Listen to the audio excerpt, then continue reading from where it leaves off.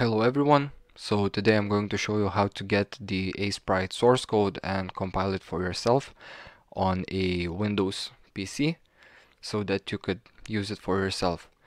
So first of all, make sure if you enjoyed this program to buy it and support the developers of the Aseprite. And now we can get started. So first of all, you're going to need to download some stuff. The first one is of course Visual Studio. You can get the community free version. You don't need to buy the professional or enterprise. And make sure you select the desktop development with C++, and at the individual components make sure that you have Windows 10 SDK selected. And if you already have the Visual Studio installed, you just can start the Visual Studio installer and just click modify and add some stuff that you need and download them and install. Then you're going to need a CMake program. Without it you cannot successfully compile this. I'm going to have all the links down in the description, so go to cmake.org/download and download the latest installer. Just click on it and save it where you want to and run it. I have it already installed, so you just have to click next and install it in the default directory. After that you will need to download Ninja. The link is ninja-build.org, and right here just click on the download the Ninja binary and select Ninja for Windows.zip and save it on your computer. Then you'll have to extract it in the same folder that you have your CMake installed. It's going to be under program files, CMake in the bin folder. Just take the Ninja and place it in the cbin folder. After that you are going to download the Aseprite main release, the newest release. I have the link in the description also. You just github Aseprite releases and download the latest Aseprite source code. Save it on your computer, and when it finishes downloading, just extract it in your C drive, create a new folder called Aseprite, and just extract everything in it. Now that you have all the source code of Aseprite, you will need to download more things. So they have it listed in the install document. So you will need a AWK utility. It's in MozillaBuild. I have the link also in the description. Just click on the ftp.mozilla.org link under the current version and save it. Install it under the c./MozillaBuild. After it finishes installing, just close it off, and you'll have to download some more things for the Skia. So another thing is LLVM. I have a link also. It's called clang. Just also save it, wait for it to download, and as they say, install it under c/deps to have it all in one path. Click next, agree, don't change anything, and just change the program files to deps.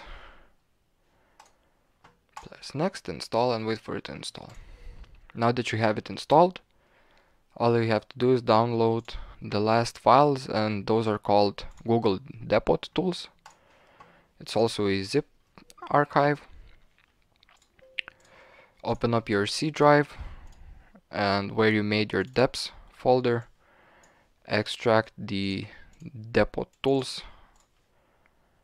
I have it extracted here, as you can see, depot tools. And after that we can start compiling everything up. So open up your command prompt and call the Visual Studio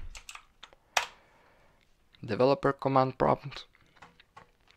After that you have to set the path for the depot tools that you downloaded. I'll have every command also in the description, so you'll just have to copy paste like I do. Then change the current directory to depot tools and just sync everything with gclient. If you get error client not configured gclient config, you just ignore that, everything is great. Now change the directory to deps and paste the git clone command. If destination path Skia already exists, just everything's okay, just cd to it. After that, run the python git-sync.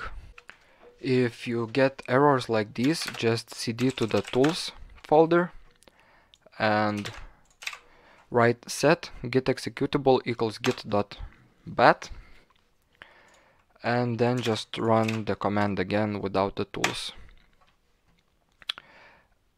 And this will take some time for you.